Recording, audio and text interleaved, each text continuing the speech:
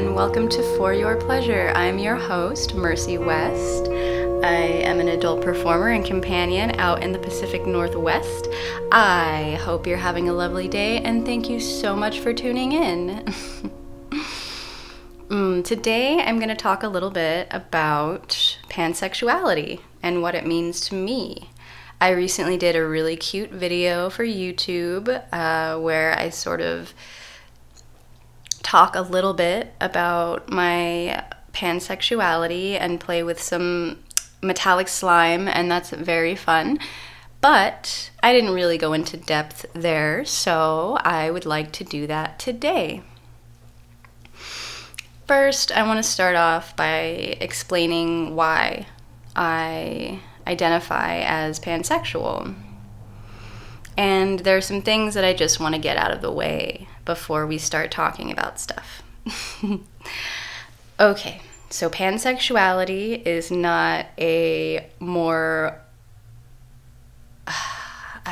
righteous version of bisexuality. It's not better than bisexuality. It's not a special name that people give themselves when they are also attracted to non-binary and trans people. It is not biphobic. It is not transphobic. I'm just going to lay all those things out. I have nothing against bisexual people. I identified as bisexual for a long time until that label no longer fit me. And yes, that is what I'd like to get out of the way before I start my little story here. So to me, what pansexuality means to me is that I have little to no interest in gender. It's not that I like all genders or that I like some genders. It's that gender isn't, it's not something that really comes into play when I find someone attractive or when I'm weighing whether or not I would like to be in a relationship or like to be romantic or like to be sexual with a person. And I know that's true for a lot of bisexual people as well.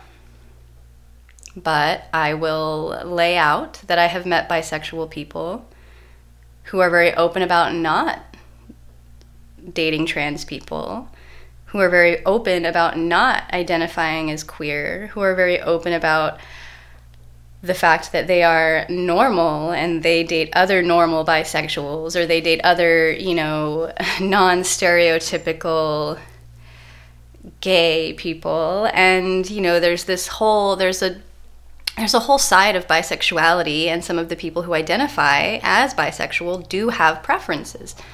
They have preferences in, I mostly like men, but sometimes I date women, or I date men and women, but non-binary people, or people who are androgynous aren't really my type, things like that. I personally met a non-binary androgynous person who identified as bisexual and said that they had no interest in androgynous or non-binary people, and that's why they didn't identify as pansexual, because gender did come into play for them, and they really only liked hyper-masculine men and hyper-feminine women, and they had no desire to be with or have no physical attraction to people who do not identify as men or as women. And that's fine.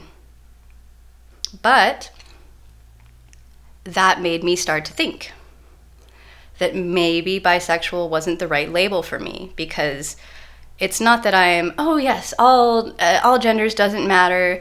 It's, I love all genders. It's not necessarily that. It's that it's just not something that I think about. It's not something that comes up. It's not something that ever is like, well, I really like this person, or this person is cool, but they're this, this, and this, or like they're this gender, but I don't normally date this gender. I don't normally sleep with this type of person, so I don't know.